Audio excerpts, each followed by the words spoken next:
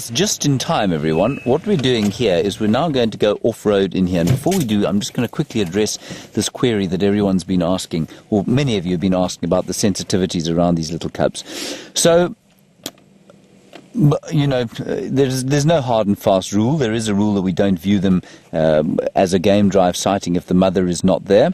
There is, however, a rule in place here where you're allowed to go and have a look. If mum's there, you can stay and have a look, and then maybe one or two other game drive vehicles during the course of a drive will come in. The sensitivity around it is to do with smell and to do with sound. And so we don't want vehicles going in and out the whole time, because any threat that there might be, mainly from hyenas, possibly leopards, maybe wild dogs, but it's largely hyenas. Any threat that there might be from hyenas would obviously be that much higher if the sound of vehicles is moving all the time. Likewise, if there's a huge smell of these vehicles, perhaps a hyena coming up wouldn't be smelt as easily. I'm not so convinced about that one, but I'm happy to go with it.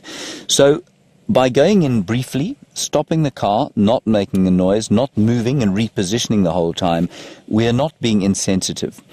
By pulling in and out repeatedly and moving the car to get a better view, then yes, that probably would be insensitive. So that's what we're going to go and do. If mum is not there, we'll have a quick look and then we'll move out again. If mum is there, then we'll stop and we'll have a nice sighting, hopefully, of those little ones. They might all be gone by now. She may have moved the den.